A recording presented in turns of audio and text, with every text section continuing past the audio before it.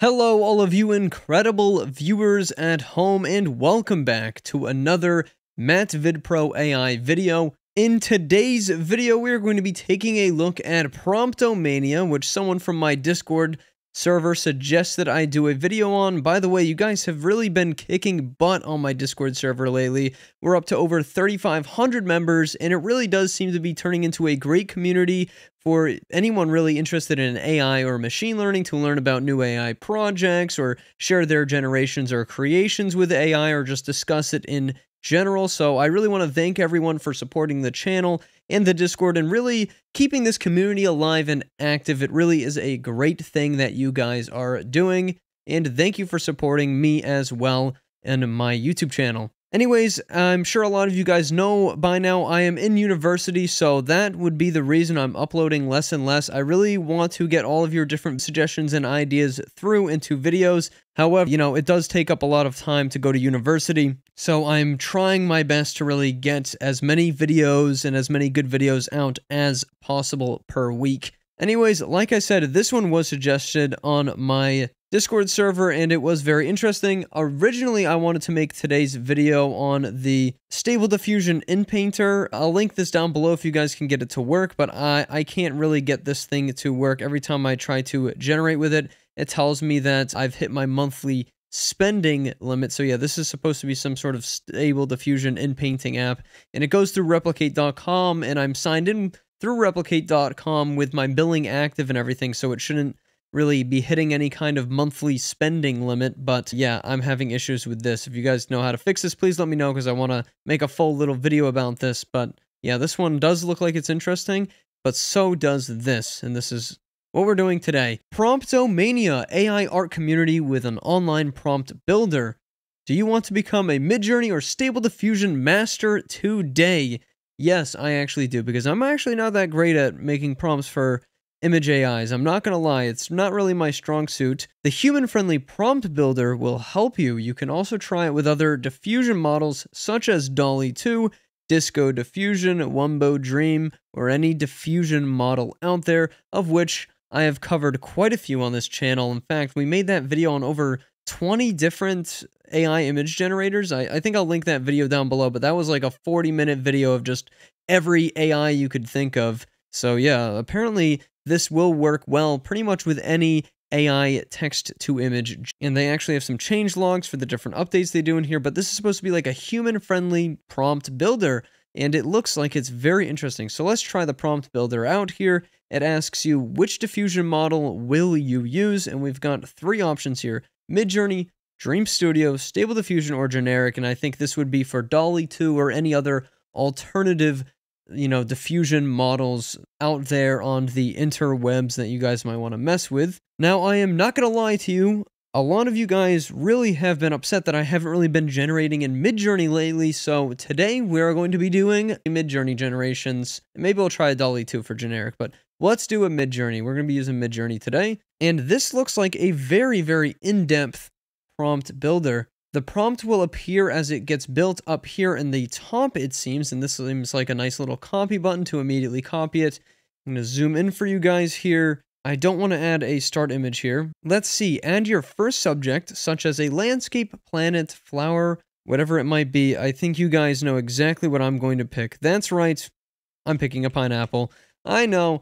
The lemon currently is on a vacation. He told me, it's been a lot of work lately on this channel, being the mascot and everything, so he's taking a hike for the day, and we've got Pineapple filling in for us today. I know you guys don't like the pineapple as much as the lemon character, but he's gonna do just fine for this video. Add a weight or a heartbreak, so I can make this pineapple worth more if I want. So the pineapple, we'll just leave it alone for now. I don't want to get messing with weights. You're amazing. Keep adding prompt parts. Okay, so he's definitely wearing sunglasses. Let's see if this is how we're supposed to be using this. I know, I'm so bad at typing. And he's going to be on the beach. He's going to be reading a book today because he likes to read books. Reading a fascinating book. 3D render and Cinema 4D. Okay, so we've added some parts of this prompt, and we'll see if it can mash this together. Imagine prompt pineapple wearing sunglasses on the beach reading a fascinating book, 3D render, Cinema 4D. Okay. Base image for details and styles. Sphere, beautiful symmetrical face, or landscape. I guess we'll pick sphere for this. Test and test P parameter will change examples. I definitely want to do -- test for this because that is the new stable diffusion based Midjourney model. That's very good. We want some different details here. So art medium is definitely going to be like a 3D render. Wow, look at all of these amazing examples here that we have with this app. This is very cool. I don't think this is really what we want though for this. The lighting, we can say it's got global green screen space, global illumination. Definitely want some half rear lighting. Sure. Look at all of these amazing different things we can add in here. Camera, film types, lenses, and perspectives. Definitely got the bokeh and the cinematic. Yeah, we'll just add thickness to this prompt. Post-processing. Shaders. Oh my gosh, this is amazing. We want RTX in there, SSAO, shaders, SFX. This is going to be quite the prompt here. And image size helper, we're going to want a 10 by 16. And oh, with Midjourney, we definitely want some photorealism there. And all right, with all these options selected here, we definitely are going to have one crazy prompt. So let's copy it down at the bottom here and give it a test out in Midjourney. Oh, wow, we have actually a quick little update mid-video for dall-e 2. So this is a little piece of news. Apparently now dall-e is going to support actual photorealistic face uploads. So now you'll be able to upload pictures of your face, change out the different hats, different clothes options and stuff like that, or you know, edit out your friends out of backgrounds of photos and stuff like that. Apparently, dall-e is now ready to support this. I got this off of my Discord, by the way, so thank you to Spacebutton for sending this little piece of news in today from my Discord server. All right, so here we are in my Discord server to generate, because we do have the Midjourney bot in this Discord server. I'm going to do /imagine. I will paste this prompt now in here that we got from the website generating. And we'll zoom this in so it's a little easier for you guys to see. But the prompt it created for us was pineapple, bokeh, cinematic, half-rear lighting, screen space, global illumination, RTX, SSAO, shaders, SFX, wearing sunglasses, on the beach, reading a fascinating book, 3D render, Cinema 4D.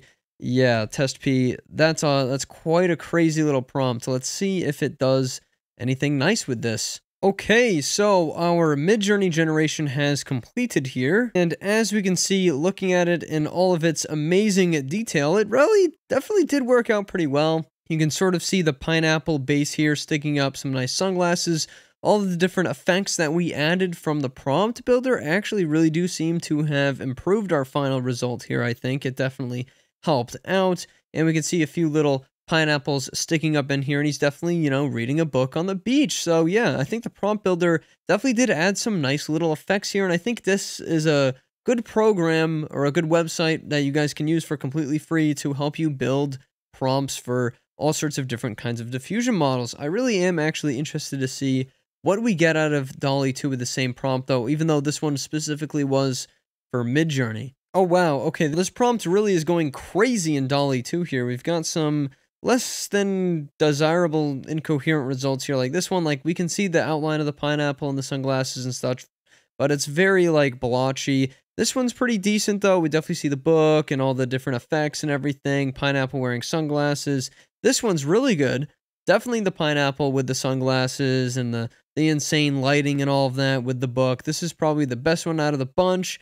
And then this one as well is not too bad. So actually the prompt did work out pretty decently in dall-e 2. Let's do some sort of a really oddly specific character this time. Alright, so up here I did frog photographer, anthropomorphic, character concept with lots of small details, and I'll add some weights on all of these, so these are going to be higher weighted. And we'll start off with the sphere like we did last time. I think that was good. Now let's add some more details to this. Art medium, we'll probably want to do depth of field here. We'll add f2.8.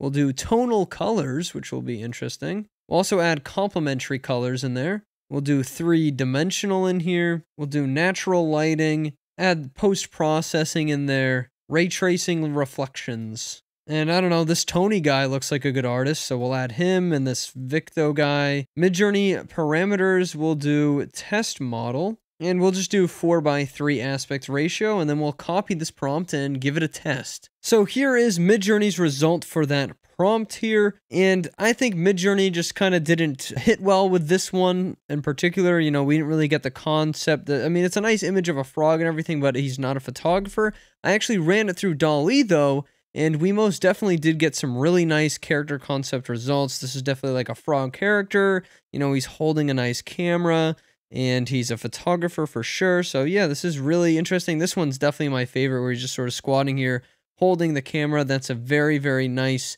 generation here. But yeah, I think the prompt builder didn't really fail there. I think that's just dall-e, or rather Midjourney, sorry, having some trouble with the prompt there. Overall though, dall-e definitely was able to do quite a bit with that prompt. So yeah, I think this is a useful tool. It really, I think, can actually help people who are new to this AI image generation stuff really begin to create awesome stuff with their different text-to-image AIs that they might have access to.